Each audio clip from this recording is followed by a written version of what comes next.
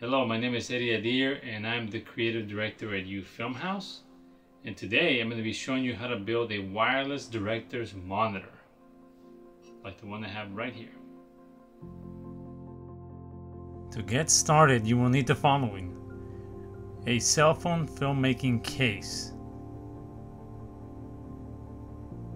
the Nairis Aries Pro wireless transmitter and receiver, the BlindSpot Power Junkie Sony MPF battery adapter, a hot shoe adjustable monitor adapter, 2 1/4-inch screws, a camera cheese mounting plate, industrial double-sided tape.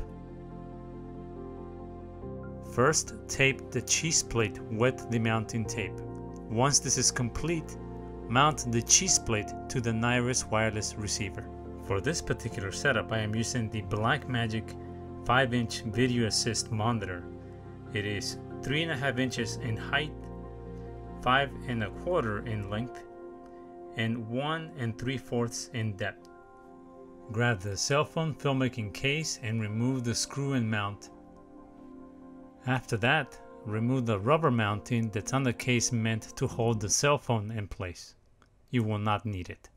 The first item we will mount will be the Power Junkie battery adapter onto the case. Please note that as I mount the battery adapter to the case, that the outputs are pointing to the right side of the case.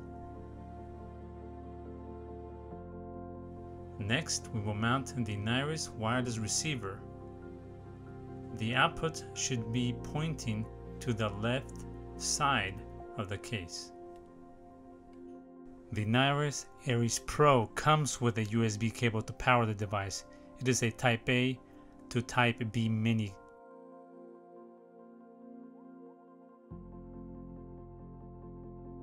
Next, we will mount the hot shoe adjustable monitor adapter to the case. Make sure that it is nice and tight.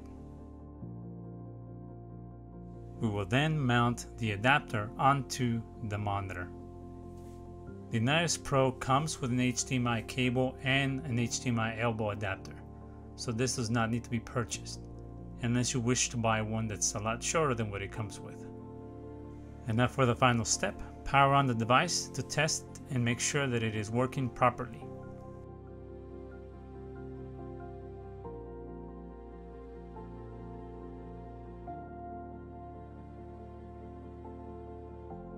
And that's pretty much it. That's all it takes to put together this particular setup.